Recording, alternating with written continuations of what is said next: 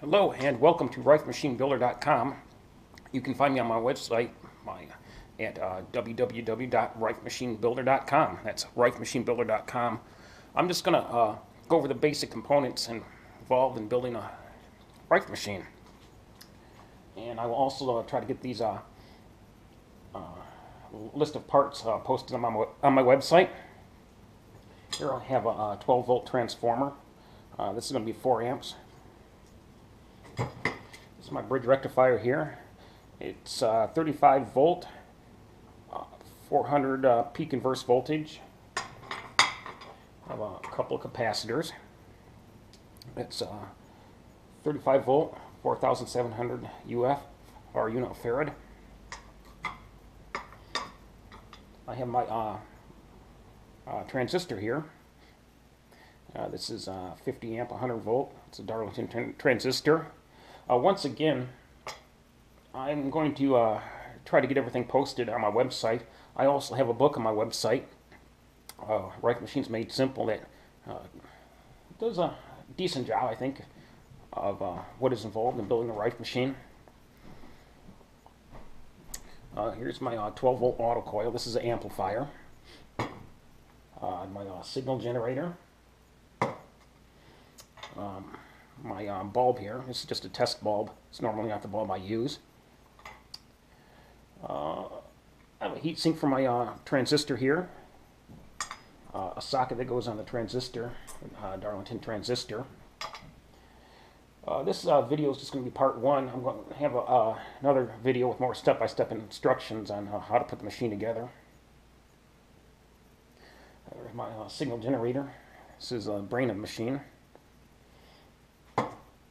My power supply for the signal generator right here. And everything just ties in together. And once everything comes together, then you have a good, solid, basic Rife machine. Here's my 12 volt cord. And I also have, a wire that I've pre-made, pre-cut.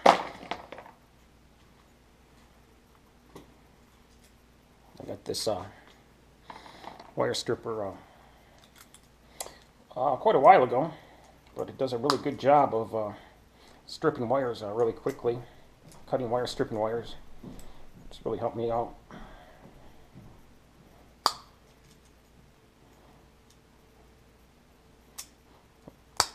Here. Now, once again, the history of this technology has been around since the 1930s. It began with Royal Rife in the early 1930s. His idea was using electronics to destroy pathogens and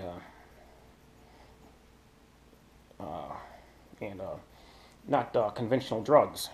We still have today a lot of basically just chemical drugs being used to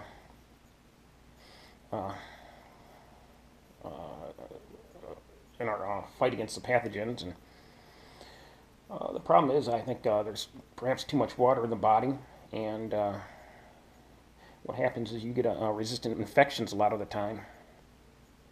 And certainly there's places in the body where the infections can go where the drugs can't penetrate.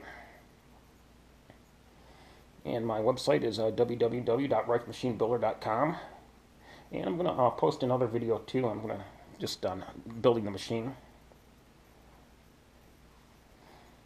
I look forward to talking to you. Anybody who might be interested, that's www.rifemachinebuilder.com.